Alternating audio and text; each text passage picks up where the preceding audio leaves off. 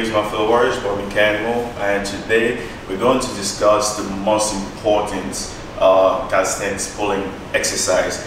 And many of you will probably guess or assume that it's to pull up, the classic pull up. But let me change your mind and let me explain you why the body roll is the most important calisthenics pulling exercise. Body roll is also known as the Australian pull-up, and the mistake I made, which I suggest you not to do, to make, is when I first started calisthenics, I considered the Australian pull-up as an inferior exercise to the pull-up. So as a result, I've solely focused on the pull-up exercise and omitted any type of horizontal pull movement, which the most popular one will be the body roll or the Australian pull-up, because it was believed that the Australian pull-up is used by beginners to transition to the real pull-up eventually. And as much as I agree that it is a basic exercise to build the base strength, that you need to transition to a regular pull-up, I want to tell you guys that it is as important as what's required to transition to a very advanced horizontal pulling exercise. This is what I mean. So whenever you start calisthenics, you're not able to perform a basic pull-up, people are told to start with the Australian pull-up, right? They usually start with the Australian pull-up, which is performed in this manner. And for those who cannot perform it with the full lever extended, you could just reduce the leverage and then squeeze your glutes and perform the assisted version. And eventually, as you build the strength required to perform the pull-up, you will get to this version that most people don't instruct. They just assume that you will build the strength and then magically be able to perform a regular, real pull-up. What's the problem with that methodology is that you will not really build the proper mechanic needed to perform a vertical pull.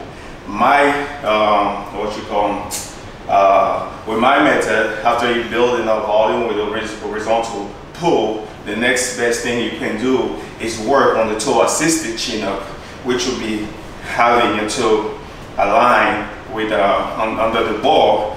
Then you retract your scapula and then drop forward by keeping the back on the tension, and then pull by using your toe as assistant to the least of the minimal, with the minimal amount of assistance possible, depending on your level, And the next best thing will be being able to hold yourself, descend to the negative, and then use your toe, come back up, lock up, descend, use your toe, and come back up. So this is actually a better movement to teach you how to properly pull and eventually be able to achieve a pull-up. The horizontal movement, in this case the body roll, has served you as a base to build maybe the musculature that you need in your back before you're able to work on the the brute strength and the skill movement itself. So this is, as far as we're concerned, how the Australian pull can be effectively used to achieve a real pull-up. Now, let's get back to the horizontal. So most people, they tell you that the body roll is only used to help you achieve the vertical, the vertical skill. But the problem is, even advanced people could still use the Australian pull-up, the body roll, to help them eventually perform the ultimate horizontal pull movement, which is the front lever pull-up. And you will be achieving that by starting, obviously, with basic row. And as you get proficient, your goal will be to retract, really adapt the proper mechanic that you will need to consolidate the front lever and pull all the way to your chest, which a beginner most likely will not be able to do. But this just tells you that the body row is a really powerful tool and that people really underlook.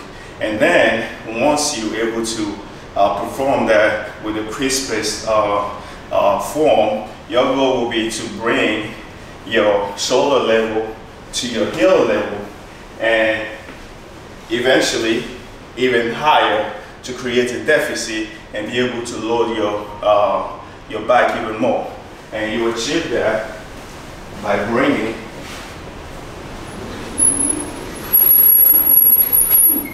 a bench.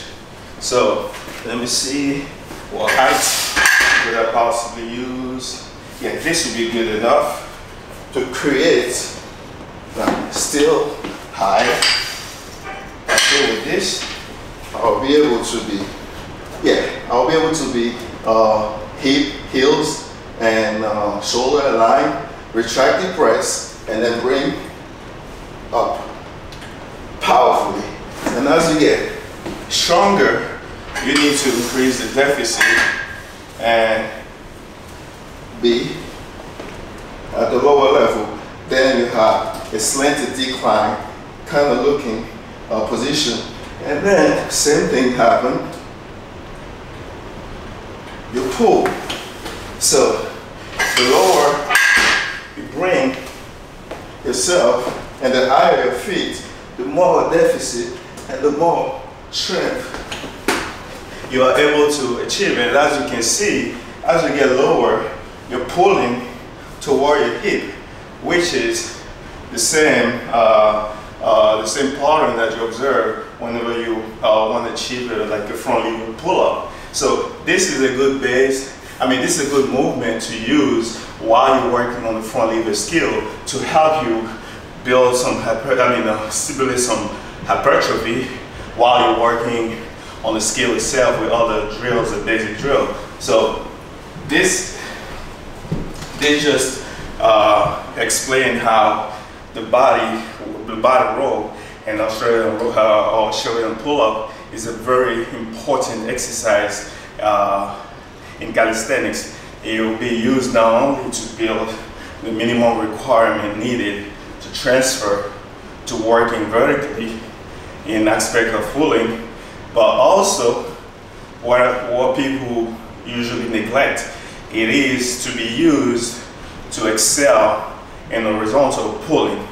So this is why I believe that the body row goes beyond just helping you be an accessory to achieve a pull-up for beginners, like many calisthenics books portrayed in the past. And at the inception of the rise of calisthenics, many books that came out were telling the beginners that the body row is to be used only to help you build like a pull-up, and that it is an inferior movement to the pull-up.